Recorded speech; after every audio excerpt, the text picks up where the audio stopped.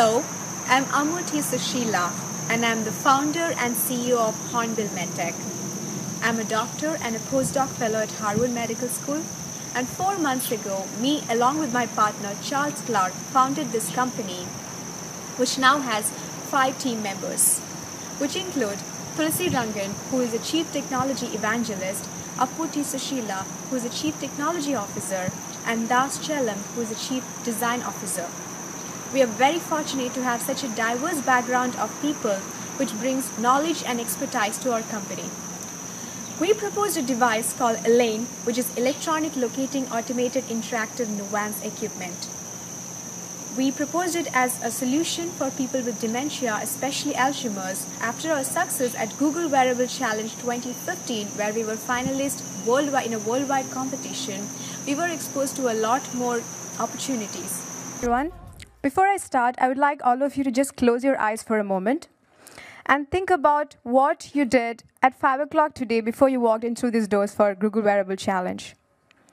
Now, what is your schedule 5 days from now? How many of you feel confused, lost, or blank? Our human mind is a flow of thoughts from the past to the future. And although it's a blessing to live in the moment, it is your ability to connect these thoughts that help you to be functional and productive. Fantastic. Great. Thank you, guys. We also participated in Massachusetts Life Science Innovation Award, after which we spoke to a psychiatrist of 25 years who found out that our device could be used for kids with autism, Prader-Willi syndrome, attention deficit hyperactive disorders, and brain injury.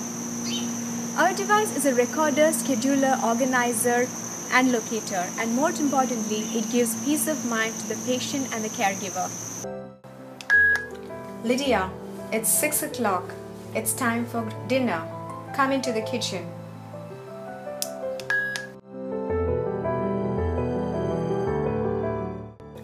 Lydia, it's 6 o'clock. It's time to have dinner. Come into the kitchen. There are 2 ways to record into the device. One is directly into the device, wherein the patient or the caregiver can speak to the device and it will play back a concerned time.